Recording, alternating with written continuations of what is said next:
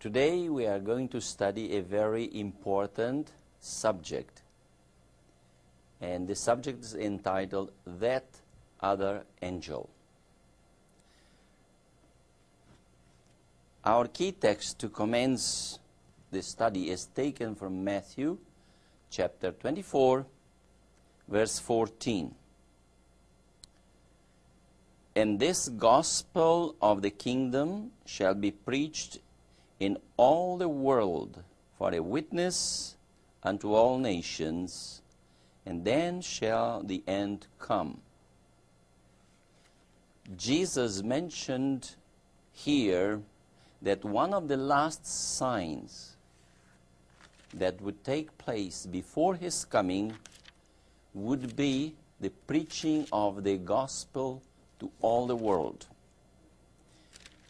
And the disciples, after they received the baptism of the Holy Spirit on the day of Pentecost, they went out to preach the gospel with great power. And in Romans chapter 10, verse 18, we read, But I say, have they not heard? Yes, verily, their sound went into all the earth, and their words unto the ends of the world. In the time of the apostles, the message of the gospel went to every part of the world. And the Apostle Paul further says here in Colossians chapter 1, verse 23. Colossians 1:23. If ye continue in the faith, grounded and settled, and be not moved away from the hope of the gospel, which ye have heard, and which was preached to every creature which is under heaven, whereof I, Paul, am made a minister. The Apostle Paul here confirms that the gospel was preached or had been preached, and every creature which is under heaven heard the gospel. Did the end come? No, the end did not come. Was the word of Jesus at fault? Because he said that when the gospel will be preached everywhere in the world, the end will come.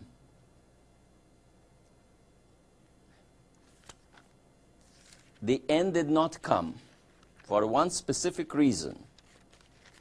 Because a great part, the very important part of the everlasting gospel was still to be proclaimed. And this part of the everlasting gospel we find in Revelation chapter 14.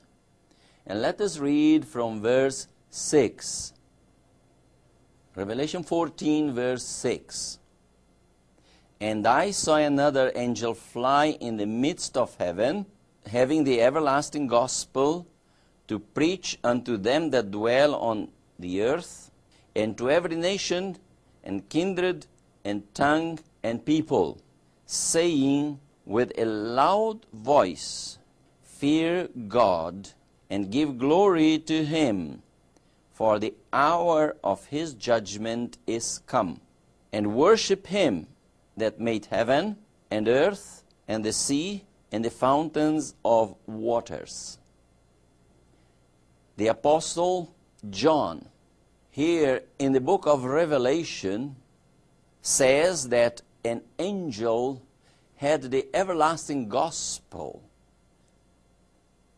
in his hand, and this angel had to proclaim the everlasting gospel to every nation and kindred and tongue and people. This message of this angel, which is the first message, or as known, the first angel's message, proclaims the coming judgment. The hour of his judgment is come. And for that reason, this angel calls the attention of all people to fear God and give glory to him. Also to worship him that made heaven and earth, the sea, and the fountains of waters. We notice that this angel is proclaiming his message with a loud voice. And we should take very careful notice of this expression, loud voice. But this everlasting gospel is not only the first angel's message. We read in verse 8, "And there followed another angel, saying, Babylon is fallen, that great city, because she made all nations drink of the wine of the wrath of her fornication." The second angel proclaims his message, saying, but not in a loud voice, just saying, Babylon is fallen. And then in verse 9 to 12 we read, "And the third angel followed them, saying with a loud voice, If any man worship the beast and his image, and receive his mark in his forehead or in his hand, the same shall drink of the wine of the wrath of God, which is poured out without mixture into the cup of his indignation. And he shall be tormented with fire and brimstone in the presence of the holy angels and in the presence of the Lamb. And the smoke of their torment ascendeth up forever and ever. And they have no rest day nor night, who worship the beast and his image, and whosoever receiveth the mark of his name." Here is the patience of the saints. Here are they that keep the commandments of God and the faith of Jesus. In verse 9, a third angel is introduced. And this third angel should proclaim his message also with a loud voice. The first and the third angel's message ought to be proclaimed with a loud voice. The second angel's message was proclaimed without a loud voice. We do not want to comment much about these three angels, because the three angels and their messages are well known in Adventist circles. But just mentioning that the first angel proclaimed the coming hour of judgment, which represented the work of William Miller and his co-workers. And this message officially began to be proclaimed in 1833. The second angel was proclaimed for the first time in the summer of 1844. And at that time, it was announced the fall of the churches who refused to accept the doctrine of the second coming of Jesus. And the third angel began his work in 1844, after October 22nd. But what is important is the message of the three angels. These three messages constitute the everlasting gospel that should be proclaimed to every part of the earth, to every nation, kindred, tongue, and people, before the coming of Jesus. This message, a threefold message, should be proclaimed. The third angel proclaimed a warning against the worshipping of the beast. Also, worshipping the image of the beast. It also warns the inhabitants of the earth against receiving the mark of the beast. Again, we do not want to study in this hour about the beast, the image of the beast, the mark of the beast. I believe that this is well known among Adventist circles. But the point which I wish to emphasize is that this message, warning against the beast and his image, and the mark of the beast, ought to be given with a loud voice.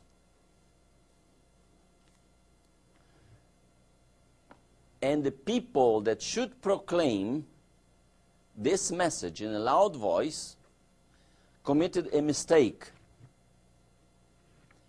And I want to read this from the Spirit of Prophecy, from Testimonies for the Church, Volume 6, page 60. Testimonies for the Church, Volume 6, page 60. The third angel's message is to be given with power. Notice carefully the expression loud voice, in other words, means to be given with power. The power of the proclamation of the first and second messages is to be intensified in the third. In the Revelation, John says of the heavenly messenger who unites with the third angel, I saw another angel come down from heaven, having great power, and the earth was lightened with his glory. And he cried mightily with a strong voice. Revelation 18, 1 and 2. We are in danger of giving the third angel's message in so indefinite a manner that it does not impress the people. So many other interests are brought in that the very message which should be proclaimed with power becomes tame and voiceless. Here, the Spirit of Prophecy introduces another angel. And this other angel is mentioned in Revelation chapter 18, verse 1. Let us turn our Bibles to Revelation 18, verse 1. And we read, And after these things I saw another angel come down from heaven, having great power, and the earth was lightened with his glory. After these things, after which things? Where should we join Revelation chapter 18, verse 1? In Revelation 17, we have a description of spiritual Babylon and the doom of spiritual Babylon. In chapter 16 of Revelation, we find the description of the outpouring of the 7 last plagues, the wrath of God. In chapter 15, the first verse speaks about the preparation for the outpouring of the 7 plagues.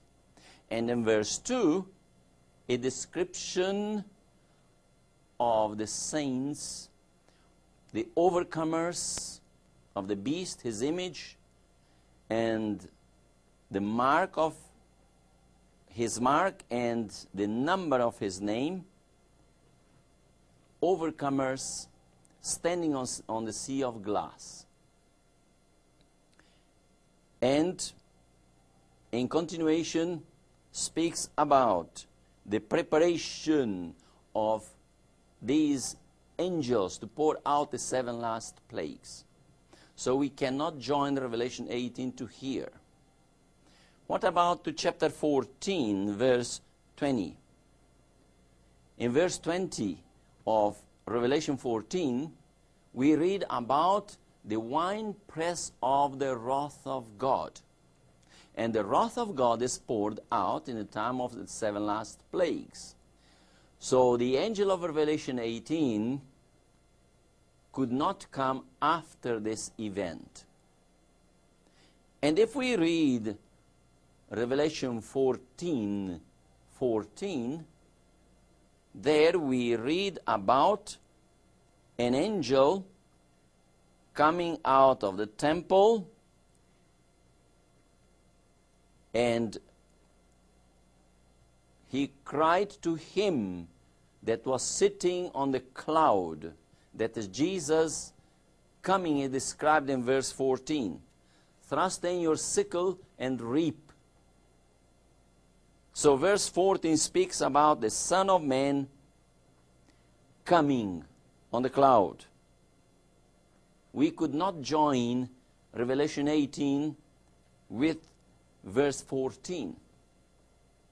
The only place where we can connect Revelation 18 verse 1 is after verse 13 of Revelation chapter 14. And from verse 9, from Revelation chapter 14 verse 9 to 13, we read about the message of the 3 angels, or better, the message of the 3rd angel. And the angel of Revelation 18 is uniting with the 3rd angel. And this is evident from the reading that we had in volume 6, page 60, where it says, John says of the heavenly messenger who unites with the 3rd angel. And now he quotes here the Bible verses from Revelation 18, verses 1 and the first part of verse 2. Therefore, we have 3 angels with distinct messages in Revelation 14, verses 6 to 13. But this angel of Revelation 18 does not have a new message. He joins his voice with the 3rd angel to give power to the message of the 3rd angel, and also stresses strong emphasis on the message of the 2nd angel, according to Revelation chapter 18 verse 2, which we will consider a little bit later.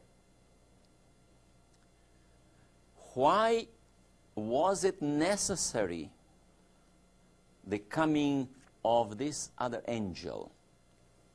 We have read here, and let us read again on that same page, volume 6, page 60. so many other interests are brought in that the very message which should be proclaimed with power becomes tame and voiceless.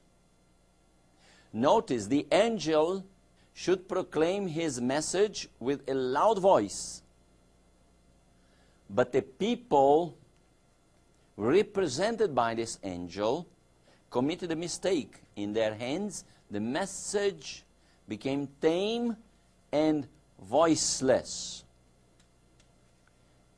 And the reason is given here why the message became tame and voiceless. We read in continuation, "At our camp meetings, a mistake has been made. The Sabbath question has been touched upon, but has not been presented as the great test for this time. While the churches profess to believe in Christ, they are violating the law which Christ himself proclaimed from Sinai. The Lord bids us, 'Show my people their transgression, and the house of Jacob their sins.'" Isaiah 58:1. The trumpet is to give a certain sound. When you have a congregation before you for only 2 weeks, do not defer the presentation of the Sabbath question until everything else is presented, supposing that you thus pave the way for it. Lift up the standard, the commandments of God, and the faith of Jesus. Make this the important theme. Then, by your strong argument, make it of still greater force. Dwell on the revelation. Read, explain, and enforce its teaching. The essence of the third angel's message is the Sabbath, which should be proclaimed with a loud voice. And the Spirit of Prophecy says that in the camp meetings, a mistake has been made. And what was that mistake? The Sabbath was touched slightly, but it was not presented to the people as the great test for this time. And the Spirit of Prophecy counsels those who have camp meetings, evangelistic meetings, that when they have a congregation where they should preach the truth, they should not leave the question of the Sabbath for the last, but they should present this message with boldness. They should present with power, with a loud voice. Now, this condition was devised by the enemy of souls. This condition of the message becoming tame and voiceless. In the book Evangelism, on page 230, we read this: "Satan has devised a state of things whereby the proclamation of the third angel's message shall be bound about. We must beware of his plans and methods. There must be no toning down of the truth, no muffling of the message for this time. The third angel's message must be strengthened and confirmed. The 18th chapter of Revelation reveals the importance of presenting the truth in no measured terms, but with boldness and power. There has been too much beating about the bush in the proclamation of the third angel's message. The message has not been given as clearly and distinctly as it should have been." The Spirit of Prophecy here makes it clear that Satan devised a plan that the message of the third angel should not be given in a loud voice, should not be given with power.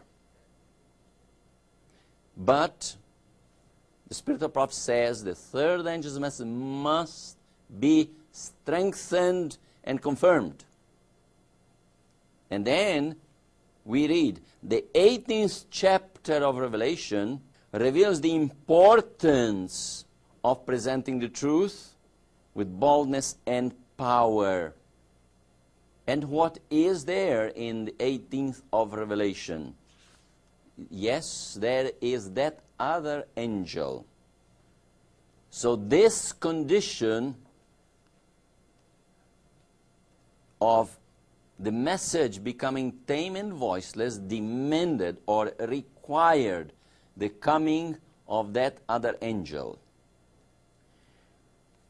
And in Testimonies for the Church, Volume 8, pages 118 and 119, we read the following. As foretold in the 18th of Revelation, the third angel's message is to be proclaimed with great power by those who give the final warning against the beast and his image. Notice carefully that the third angel's message will be given, will be proclaimed with great power. By whom? By those that will give the final warning against the beast and his image. And then the Spirit of Prophecy quotes here Revelation 18 verses 1 to 6. And then the Spirit of Prophecy continues. This is the message given by God to be sounded forth in the loud cry of the third angel. It is a solemn and terrible truth that many who have been zealous in proclaiming the third angel's message are now becoming listless and indifferent. The line of demarcation between worldlings and many professed Christians is almost indistinguishable. Many who once were earnest Adventists are conforming to the world, to its practices, its customs, its selfishness. Instead of leading the world to render obedience to God's law, the church is uniting more and more closely with the world in transgression. Daily, the church is becoming converted to the world. How many professing Christians are slaves of mammon? Their indulgence of appetite, their extravagant expenditure of money for selfish gratification greatly dishonors God. These conditions among those who once were zealous in proclaiming the third angel's message was evident, and now they were becoming listless and indifferent. And the line of demarcation between them and the worldlings could not be distinguished. Instead of bringing the world, the worldly people, to be converted to the truth, the church was being converted to the world more and more. Were uniting with the world in transgression. And the Spirit of Prophecy says, daily the church is becoming converted to the world. This condition demanded the coming of that other angel. Another statement I read from Testimonies for the Church, Volume 5, 217. And the servant of the Lord says, I am filled with sadness when I think of our condition as a people. The Lord has not closed heaven to us, but our own course of continual backsliding has separated us from God. Pride, covetousness, and love of the world have lived in the heart without fear of banishment or condemnation. Grievous sins and presumptuous sins have dwelt among us, and yet the general opinion is that the church is flourishing and that peace and spiritual prosperity are in all her borders. The church has turned back from following Christ, her leader, and is steadily retreating toward Egypt. Yet few are alarmed or astonished at their want of spiritual power. Doubt and even disbelief of the testimonies of the Spirit of God is leavening our churches everywhere. Satan would have it thus. Ministers who preach self instead of Christ would have it thus. The testimonies are unread and unappreciated. God has spoken to you. Light has been shining from His Word and from the testimonies, and both have been slighted and disregarded. The result is apparent in the lack of purity and devotion and earnest faith among us. In this testimony that we just read, volume 5, 217, the Spirit of Prophecy clearly states that the continual backsliding has separated the people from God. And yet, the general opinion was that the church is in prosperity. The church is flourishing. Peace and spiritual prosperity are in all her borders. But the Spirit of Prophecy states clearly that the church turned back to Christ and is retreating to an opposite direction, retreating towards Egypt. Instead of marching to Canaan, retreating toward Egypt. These conditions demanded the coming of the angel, namely, pride, covetousness, love of the world, the church becoming converted to the world daily, the church turning her back to Christ, her leader, retreating to Egypt, and, as we have read before, in their hands, the message became tame and voiceless. Hence, the coming of that other angel. So we are clear now about the reason why that angel had to come. And now we shall consider about the time of the coming of that angel. I read from Review and Herald, November 22, 1892. Quoted also in Selected Messages, Book 1, page 363. The time of test is just upon us, for the loud cry of the third angel has already begun in the revelation of the righteousness of Christ, the sin-pardoning Redeemer. This is the beginning of the light of the angel whose glory shall fill the whole earth. This paragraph here deserves deep consideration and understanding. the spirit of prophecy says, the time of test is just upon us. God's people had a great test. And what was the great test that we have read in volume 6, page 61?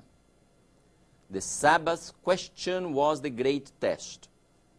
And the spirit of prophecy says, the time of test is just upon us. Because the loud cry of the third angel had already commenced. In what message? In the revelation of the righteousness of Christ, the sin-pardoning Redeemer. This message, Christ our righteousness, the Advent people inherited from Protestantism. Christ our righteousness was proclaimed already in the time of Martin Luther. But at that time, the message Christ our righteousness was proclaimed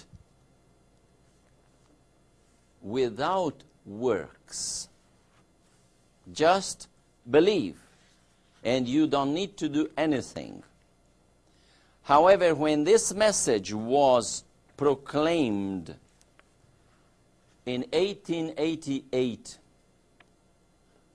in the General Conference session at Minneapolis, Minnesota, the Spirit of Prophecy says in Testimonies to Ministers, pages 91 and 92, that message, Christ our righteousness, is revealed in the observance of all the commandments of God.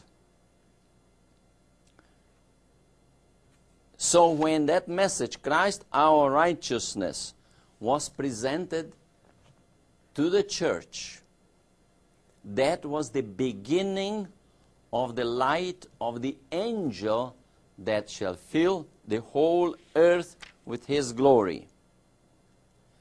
But how was that message received at that time?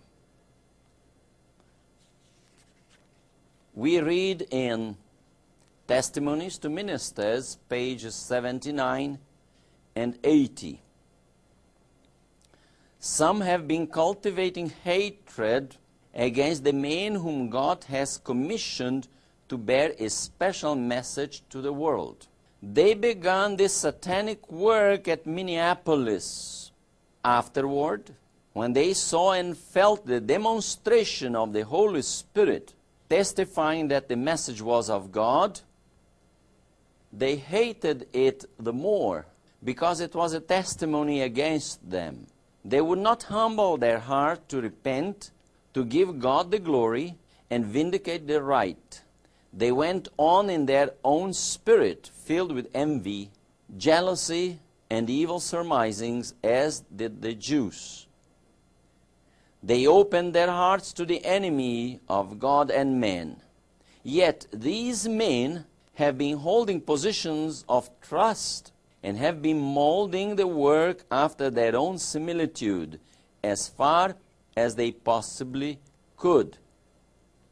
When the message, Christ our righteousness, was presented to the church by two young ministers, Wagner and Jones, those men that were holding positions of trust,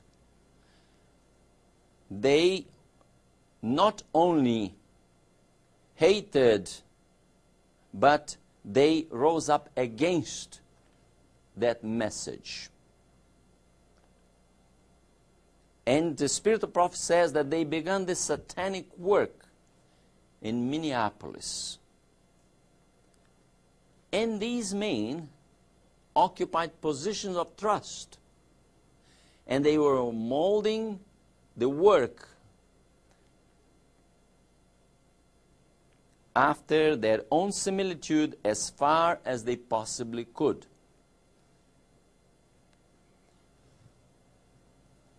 Another statement From the same books, Testimony to Ministers, I read now on page 91. Yet many have listened to the truth spoken in demonstration of the Spirit, and they have not only refused to accept the message, but they have hated the light. These men are parties to the ruin of souls. They have interposed themselves between the heaven-sent light and the people. They have trampled upon the Word of God and are doing this spite to His Holy Spirit. Here, the Spirit of prophecy makes it clear that these men holding positions of trust that refuse to accept the message, Christ our righteousness, they were parties to the ruin of souls, and they have interposed themselves between the heaven-sent light and the people. The Spirit of prophecy gave a warning to those that would interpose between the heaven-sent light and the people. And I read in the testimony, Gospel Workers, page 304. Gospel Workers, 304. The rebuke of the Lord will rest upon those who would bar the way, that clearer light shall not come to the people. A great work is to be done, and God sees that our leading men have need of more light, that they may unite with the messengers whom He sends to accomplish the work that He designs shall be done. The Lord has raised up messengers and endued them with His Spirit, and has said, Cry aloud and spare not. Lift up thy voice like a trumpet, and show my people their transgressions, and the house of Jacob their sins.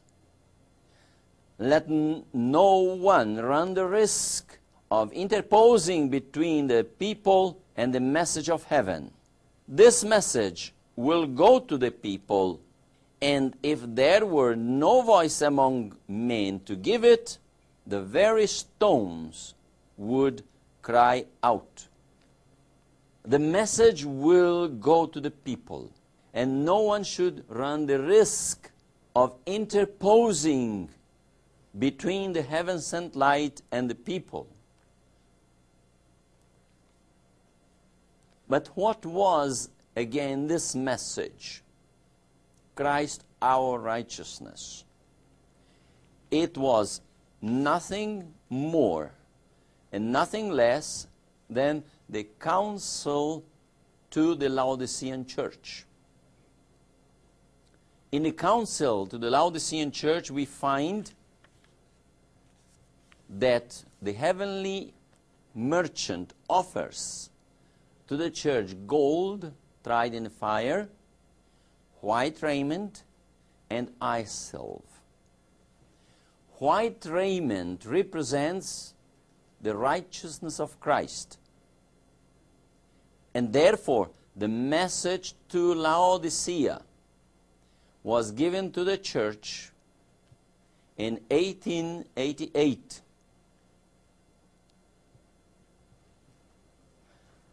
How was the message to Laodicea treated when it was given to the church? In early writings, page 270, I read this. I saw that the testimony of the true witness has not been half heeded. The solemn testimony upon which the destiny of the church hangs has been lightly esteemed, if not entirely disregarded. This testimony must work deep repentance. All who truly receive it will obey it and be purified. When the message to Laodicea, or counsel to Laodicea, was given to the church, it was not half heeded, if not entirely disregarded. And who despised that message? according to what we have read, men that were holding positions of trust, they stood up against the message. But the destiny of the church hangs on this. As we have read, the solemn testimony upon which the destiny of the church hangs has been lightly esteemed, if not entirely disregarded. The destiny of the church was depending on this point, whether the church would accept the counsel or not.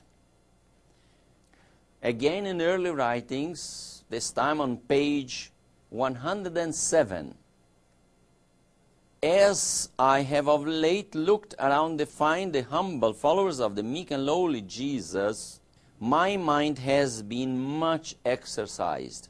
Many who profess to be looking for the speedy coming of Christ are becoming conformed to this world and seek more earnestly the applause of those around them than the approbation of God.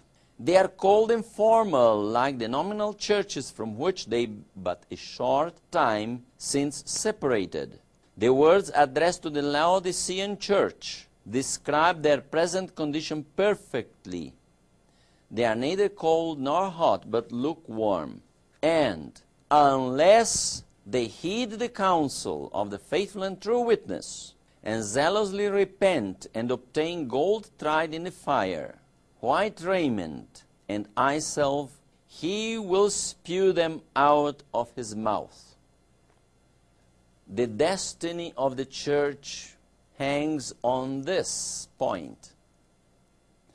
Whether the church will accept the counsel of the faithful and true witness to buy white raiment, also gold and eye salve.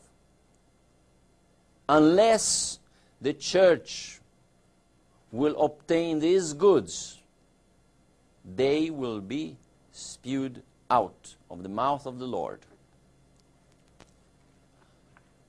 This is why the angel of Revelation 18 had come, and the message Christ, our righteousness, was the beginning of the light of that angel. In Review and Herald, August 13, 1889, we read this: God has raised up men to meet the necessity of this time, who will cry aloud and spare not, who will lift up their voice like a trumpet, and show my people their transgression, and the house of Jacob their sins. Their work is not only to proclaim the law, but to preach the truth for this time, the Lord our righteousness. This message had to go to the people. This message to Laodicea, or counsel to Laodicea, has a purpose. In Testimonies for the Church, Volume 1, page 186, we read that the message to Laodicea is designed to arouse the people of God, to discover to them their backslidings, and to lead to zealous repentance, that they may be favored with the presence of Jesus and be fitted for the loud cry of the third angel. The angel of Revelation 18 came to do a work in behalf of the church.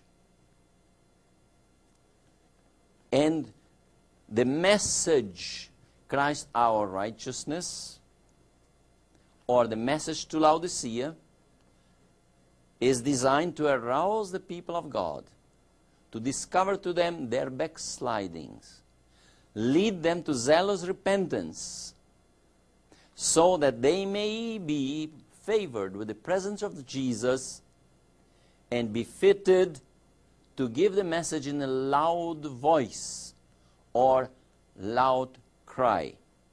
This is the first work of the angel? Remember that the General Conference session in 1888 was held in November, the month of November 1888. 1 year later, to the very time, November 1889, this is what the servant of the Lord recorded in her writings. Review and Herald, November 5, 1889. The question of most vital importance for this time is, who is on the Lord's side? Who will unite with the angel in giving the message of truth to the world? Who will receive the light that is to fill the whole earth with its glory? Important questions. The first question, who is on the Lord's side? Second question, who will unite with the angel? And the third question, who will receive the light that is to fill the whole earth with its glory? By this statement, we understand that the work of the angel had already begun. And an appeal was made, who is to unite with the angel and receive the light of this angel that shall fill the whole earth with the glory of the Lord. A few years later, the following testimony was written in 1896. And this is recorded in Selected Messages, Book 2, page 114.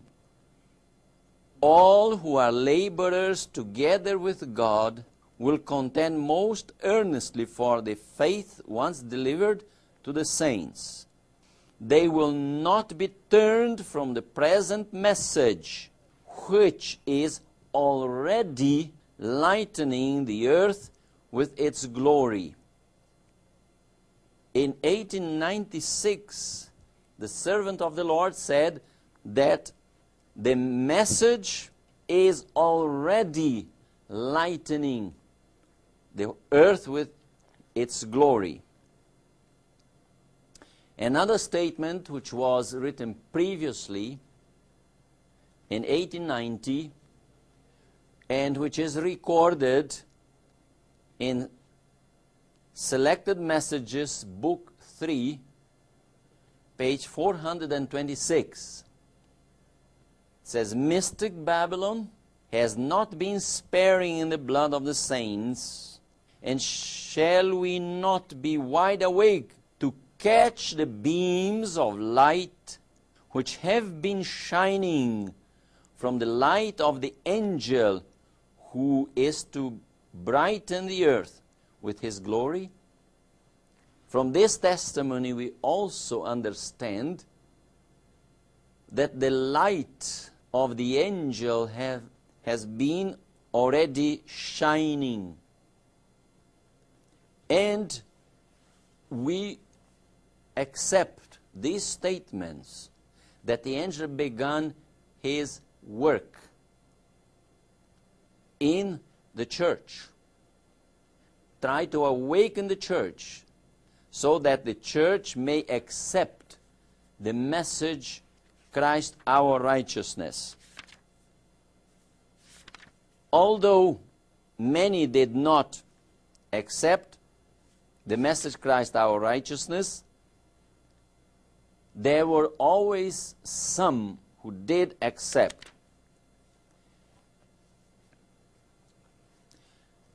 In Review and Herald, July 23, 1889, this is what the servant of the Lord said.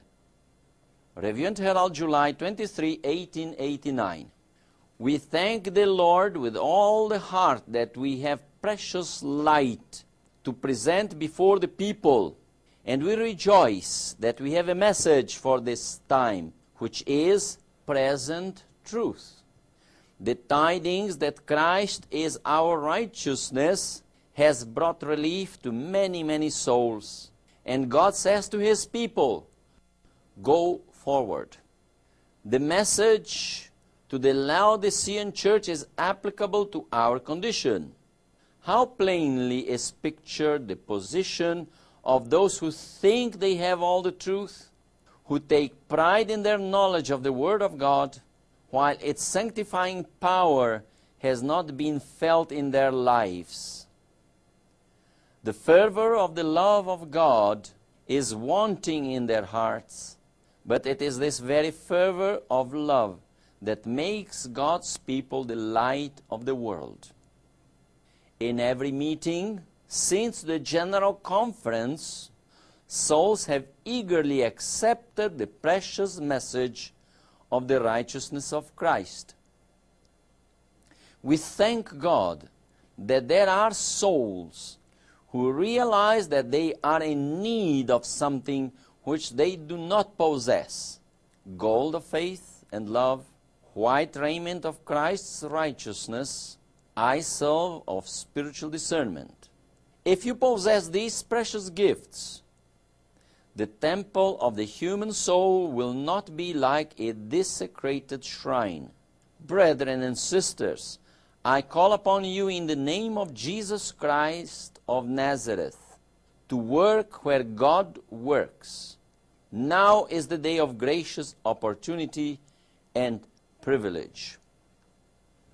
This was just about over half a year after the message was presented at the conference in Minneapolis. We find in this description that the message for this time had different titles: Present Truth, Message to Laodicea, Christ our Righteousness. They were all combined in one counsel of the faithful and true witness. And the Spirit of Prophecy says that since the General Conference session, there were souls that were eagerly accepting the message, Christ our righteousness, because they realized that they were lacking something. And then the appeal of the Spirit of Prophecy is, brothers and sisters, I call upon you in the name of Jesus Christ of Nazareth to work where God works. Now is the day of gracious opportunity and privilege. We know that God's messengers were sent to bring this message to the people. But who were these messengers? A statement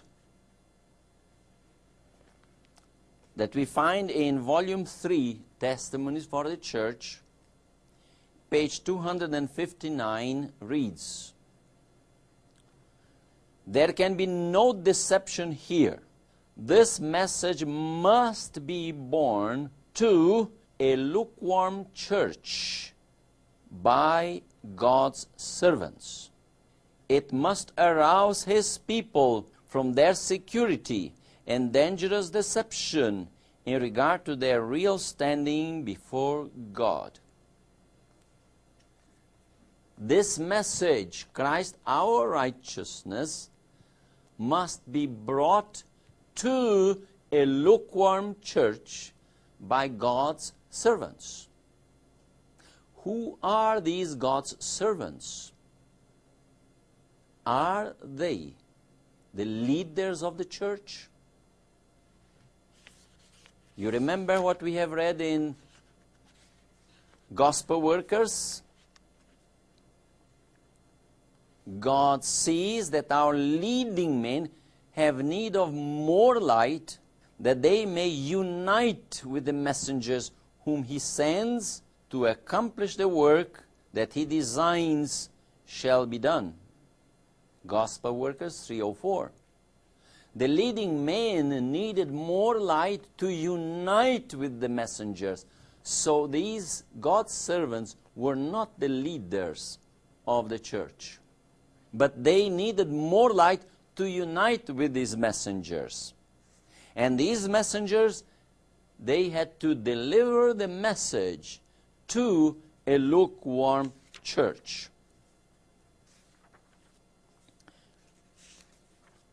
When the people of God receives the message to Laodicea, the result is what we have read in early writings, page 270.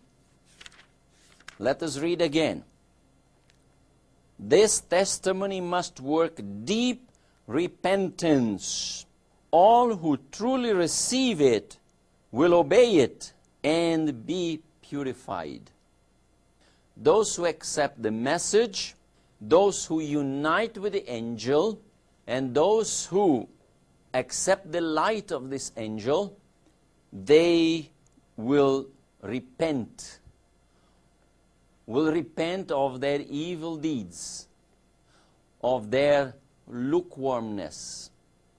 And as they repent, they will receive the message, obey it, and they will be purified.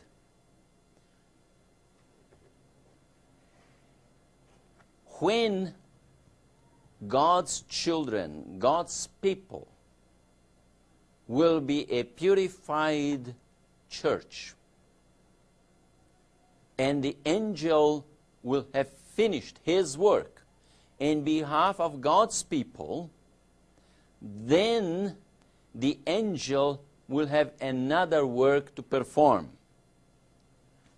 And this other work is recorded in the Spirit of Prophecy in the book, The Great Controversy. Great Controversy, page 604. But God still has a people in Babylon. And before the visitation of his judgments, these faithful ones must be called out, that they partake not of her sins and receive not of her plagues. Hence, the movement symbolized by the angel coming down from heaven, lightening the earth with his glory, and crying mightily with a loud voice, announcing the sins of Babylon. We find that the angel of Revelation 18 does not only say Babylon is fallen like the second angel, but he cries mightily with a strong voice, announcing the sins of Babylon. Babylon is fallen. But this time it says, Babylon the Great is fallen. Now what is the meaning? Babylon the Great is fallen. The commentary of the Spirit of Prophecy, Revelation 18, 1, 2, and 4, is this. This scripture points forward to a time when the announcement of the fall of Babylon, as made by the second angel of Revelation 14, verse 8, is to be repeated with the additional mention of the corruptions which have been entering the various organizations that constitute Babylon since that message was first given in the summer of 1844. In 1844, the second angel's message was given. Babylon is fallen. But the fall of Babylon was not complete. And this is why the angel did not cry with a loud voice. After that time, many corruption have been entering in the churches that constitute Babylon. And now, in the time when this angel will proclaim mightily with a strong voice the fall of Babylon, the call is also given to God's people in Babylon. Come out of her, my people. And as we have read on page 604, who is that going to call out God's people from Babylon? Let me read again. But God still has a people in Babylon, and before the visitation of his judgments, these faithful ones must be called out, that they partake not of her sins and receive not of her plagues. Hence, the movement symbolized by the angel coming down from heaven, lightening the earth with his glory, and crying mightily with a strong voice, announcing the sins of Babylon. Did you notice that the angel of Revelation 18 is symbolizing one movement? It says, the movement symbolized by the angel.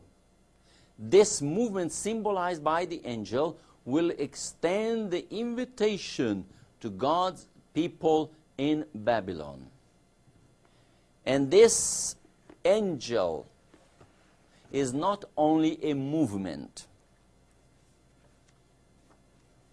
In Review and Herald, August 18, 1885, I read the following. The third angel's message must go over the land and awaken the people and call their attention to the commandments of God and the faith of Jesus. Another angel unites his voice with the third angel, and the earth is lightened with its glory. The light increases, and it shines out to all the nations of the earth.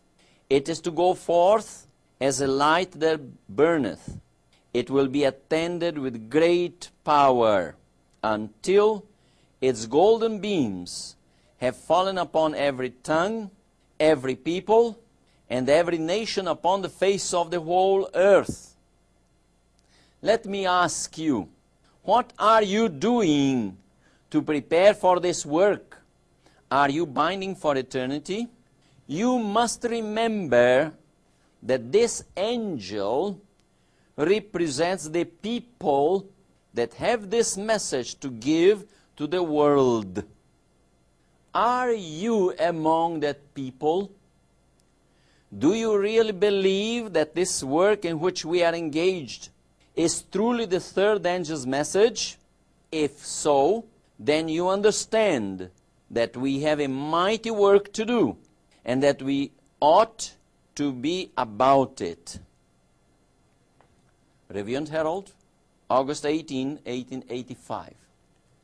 In this statement, it shows clearly that another angel joins the third to proclaim the third angel's message with power and enlighten the earth with the glory of the Lord. And then the Spirit of prophecy says, you must remember that this angel represents the people that have this message to give to the world. Yes, the angel of Revelation 18 represents a movement and represents also a people. And the question of the servant of the Lord is, are you among these people? We should ask ourselves, are we among that people that represent that angel, that movement that will give the final warning to the world?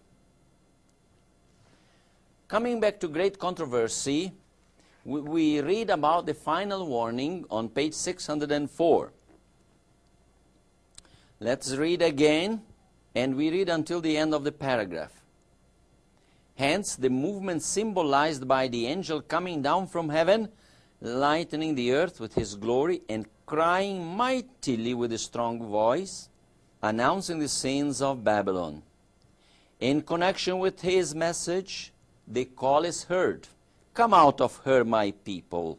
These announcements, uniting with the third angel's message, constitute the final warning to be given to the inhabitants of the earth. Who is going to give the final warning to the earth? The movement of the angel of Revelation 18, represented by or symbolized by that angel. And remember that that movement is also a people. They are going to give the final warning. And what constitutes the final warning to be given to the inhabitants of the earth? We read here, Babylon the Great is fallen. Is fallen. This is one point. The second point, come out of her, my people. And we read, these announcements, uniting with the third angel's message, constitute a final warning to be given to the inhabitants of the earth.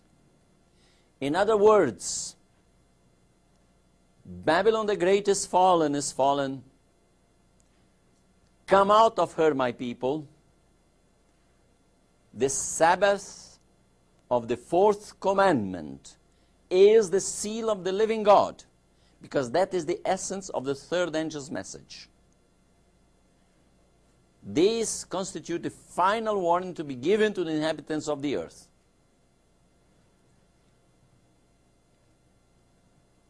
And who is giving this warning?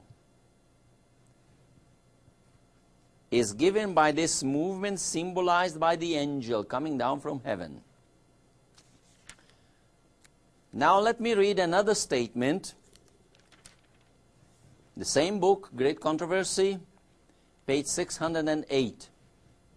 Great Controversy 608.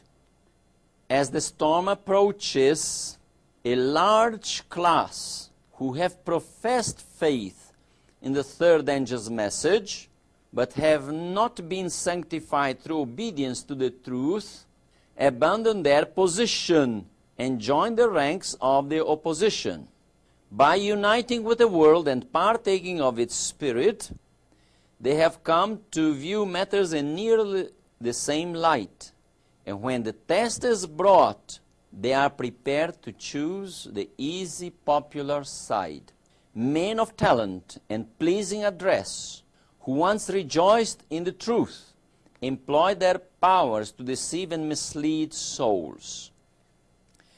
They become the most bitter enemies of their former brethren. Let us think about this statement we just read. A large class of those who have professed faith in the third angel's message,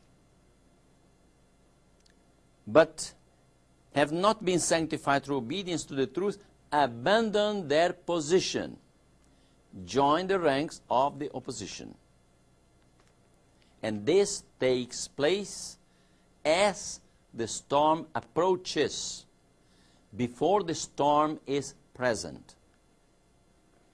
This is the first step. The second step, they unite with the world more and more, partake of its spirit, and they come to view matters in nearly the same light. This is the second step. And when the final test comes, they are already prepared to choose the easy, popular side. And then these men of talent, of this large class, they are men of pleasing address. They once rejoiced in the truth, but now they employ their power to deceive and mislead souls. And notice carefully, they become the most bitter enemies of their former brethren. What do you understand from this expression, former brethren? To me, it indicates that there was a separation. Not everybody passed to the ranks of the opposition.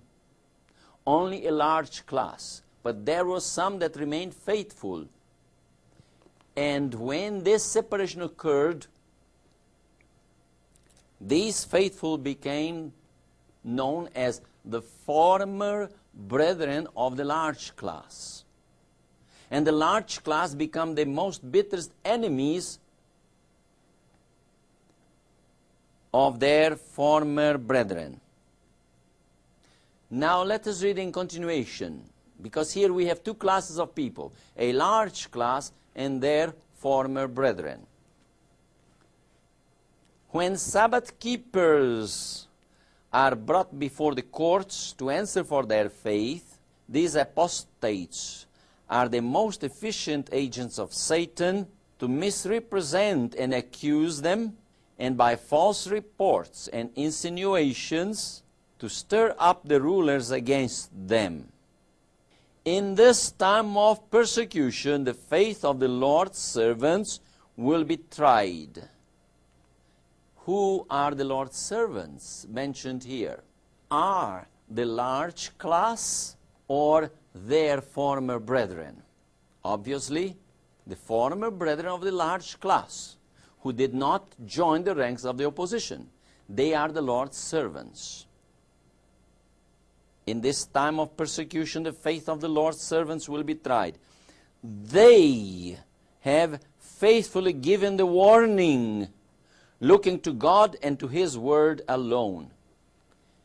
Who is going to give the final warning? In this statement, former brethren of the large class will give the final warning.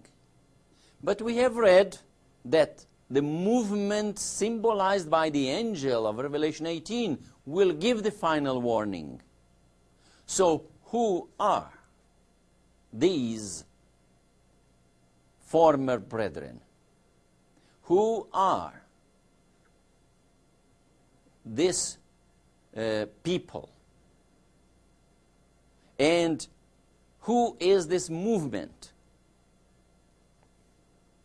By the work that they perform, we can identify them.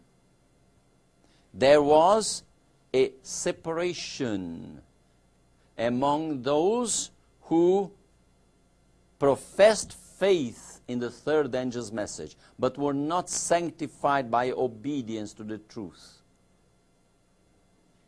And one class, known as the former brethren of that large class, they will give faithfully the warning. And the warning is given by the movement of the angel of Revelation 18. In order that we may know for sure that the former brethren of the large class, which represent a movement, represent the movement of the angel of Revelation 18, will give the final warning, and that the work of God will advance under the leadership of that other angel, is evident from this statement which we are going to read. Testimonies to Ministers, page 300. Testimonies to Ministers 300. Unless those who can help in such place are aroused to a sense of their duty, they will not recognize the work of God when the loud cry of the third angel shall be heard. When light goes forth to lighten the earth, instead of coming up to the help of the Lord, they will want to bind about His work to meet their narrow ideas. Let me tell you that the Lord will work in this last work in a manner very much out of the common order of things, and in a way that will be contrary to any human planning. There will be those among us who will always want to control the work of God, to dictate even what movements shall be made. And now notice this sentence. To dictate even what movements shall be made when the work goes forward under the direction of the angel who joins the third angel in the message to be given to the world. The work of God will advance under the leadership of this angel of Revelation 18. And the angel of Revelation 18 joined the third angel. The third angel had joined the second. The second angel joined the first. So all four angels joined together. Volume 5, Testimonies for the Church, page 383 says, the message loses none of its force in the angel's onward flight, for John sees it increasing in strength and power until the whole earth is lightened with its glory. The angel flies onward and forward. All four angels. In volume 6, page 17, I read this. The three angels of Revelation 14 are represented as flying in the midst of heaven, symbolizing the work of those who proclaim the first, second, and third angels' messages. All are linked together. The messages are linked together. The angels fly forward and onward. But where is the people that should represent that angel going? You remember we have read volume 5, page 217. The church turned her back to Christ, the leader, and is retreating towards Egypt. Remember, the angel is flying towards Canaan, and the church is retreating toward Egypt. What angel does that church represent? Remember, all four angels fly onward, forward, in this direction. But the church goes backward, to opposite direction. What angel does that church represent? No church at all. Who represents all these angels? Are those that united with the angels, and they are all linked together. In Review and Herald, December 23, 1890, this is what the Spirit of Prophecy gives us as a warning. There is to be in the church is a wonderful manifestation of the power of God, but it will not move upon those who have not humbled themselves before the Lord and opened the door of the heart by confession and repentance. In the manifestation of that power which lightens the earth with the glory of God, they will see only something which in their blindness they think dangerous, something which will arouse their fears, and they will brace themselves to resist it. Because the Lord does not work according to their ideas and expectations, they will oppose the work. Why? We have been in the work so many years. They say, should we know the Spirit of God when we have been in the work so many years? Because they did not respond to the warnings, the entreaties of the messages of God, but persistently said, I am rich and increased with goods, and have need of nothing. And in Testimonies to Ministers, page 468 and 469, I read, I know that a work must be done for the people, or many will not be prepared to receive the light of the angel sent down from heaven to lighten the whole earth with his glory. Many will refuse to accept the message. They refuse to unite with the angel, and they will say, how come that we will not recognize the message? We have been in the work for so many years. And they brace themselves to resist the message. And they see something dangerous in this message that will lighten the whole earth with the glory of God. The angel of Revelation 18, we are told in the Bible, that he will enlighten the whole earth with the glory of God. And what is that glory? Many people have different ideas. One day someone told me that when the Adventists will have churches and members in every city of the world, the earth will be enlightened with the glory of God.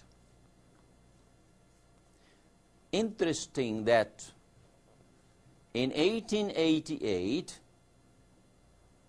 among the Adventists, they did not have yet 30,000 people.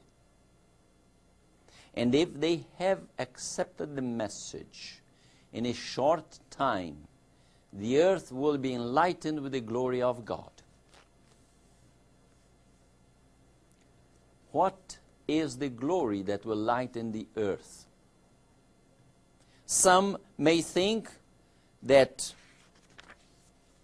when the church will have institutions such as publishing houses, hospitals, schools, broadcasting programs, church building, health food stores and factories, etc. These constitute a great light. However, these, although important, this is not the glory that will fill the whole earth.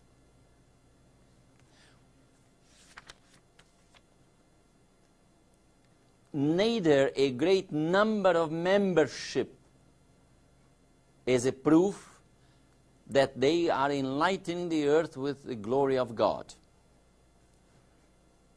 In Testimonies for the Church, volume 6, page 143, we read, if numbers were an evidence of success, Satan might claim the preeminence, for in this world his followers are largely in the majority. Testimonies to Ministers, page 277. Not in numbers, but in the perfect trust and unity with Christ, one can chase 1,000, and two put 10,000 to flight. Numbers is not an evidence of success. Many people ask me, how can you, a few people, compared with other churches, take the message and the warning to all the world. Only a handful of people, and in reality, compared with many other churches, the Seventh-day Adventist Reform movement is still a little flock. We are few in number, true. But my question is, when Gideon was called to go out and face the enemy, 32,000 went out with him. And the Lord said, no, too many people. Those that are afraid, those have family problem, may go back home. 22,000 returned to their homes. And remained there only 10,000. And the Lord said, still too many. Take them to the waters, and I will prove them. And how many were approved? From those 10,000, only 300 men. 31,700 were left out. And God gave victory to His people through these 300. Commenting about that experience, the servant of the Lord says in Patriarchs and Prophets, page 550, success does not depend upon numbers. God can deliver by few as well as by many. He is honored not so much by the great numbers as by the character of those who serve Him. God can finish His work with few or with many. God does not depend on quantity, but He expects and He is honored by those who serve Him and those who have a character fit for heaven. But what is it, the glory that shall fill the whole earth? We remember that the beginning of the light of the angel was the message, Christ our righteousness. And this will be also the culmination. This will be the light that will fill the whole earth. In Review and Herald, November 22 and 29, 1892, I read this. The revelation of Christ by the Holy Spirit brought to them, to the disciples, a realizing sense of His power and majesty, and they stretched forth their hands unto Him by faith, saying, I believe. Thus it was in the time of the early rain, but the latter rain will be more abundant. The Savior of men will be glorified, and the earth will be lightened with the bright shining of the beams of His righteousness. And what is the righteousness of Christ? Which is the light that will lighten the whole earth. Is His unblemished character. When the character of Jesus Christ is reproduced in us, and the world will see Jesus in us, that will be the light that will enlighten the whole earth. In Christ Object Lessons, page 418, it says, The whole earth, wrapped as it is in darkness of sin and sorrow and pain, is to be lightened with the knowledge of God's love. And on page 419, Christ has made every provision that His church shall be a transformed body, illumined with the light of the world, possessing the glory of Emmanuel. It is His purpose that every Christian shall be surrounded with a spiritual atmosphere of light and peace. He desires that we shall reveal His own joy in our lives. And on page 420, Christ Object Lessons, the beauty and fragrance of the character of Christ revealed in the life testifies that God has indeed sent His Son into the world to be its Savior. Only those that bear the character of Christ will be able to give the final warning to the world.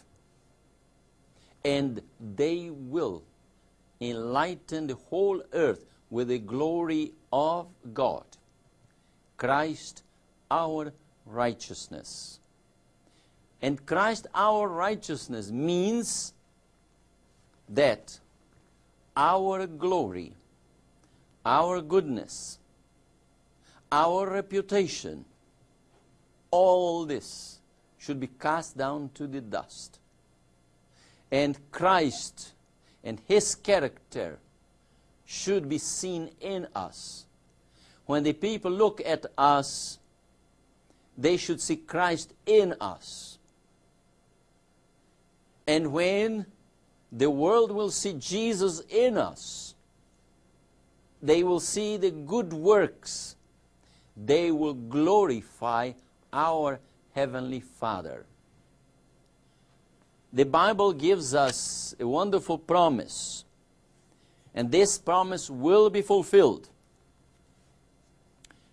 In Numbers chapter 14, verse 21, we read, "As truly as I live, all the earth shall be filled with the glory of the Lord." And another statement from the Bible, in the book of Habakkuk, chapter 2, verse 14.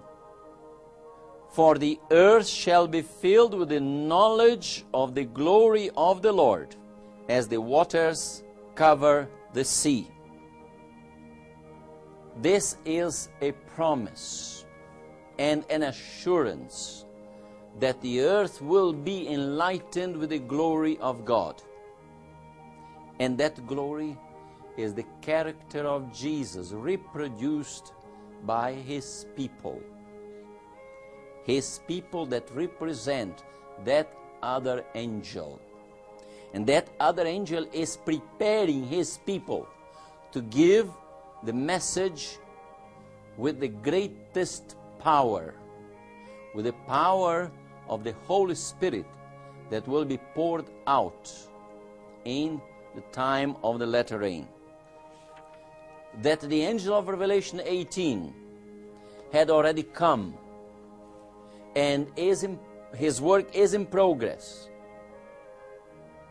The greatest proof of that is your presence here. To me, that is the greatest proof. And let us answer that question asked by the servant of the Lord. Are you among that people? May the Lord help us that we may be among those that will enlighten the world with the glory of God. This is my desire. In Jesus' name, amen.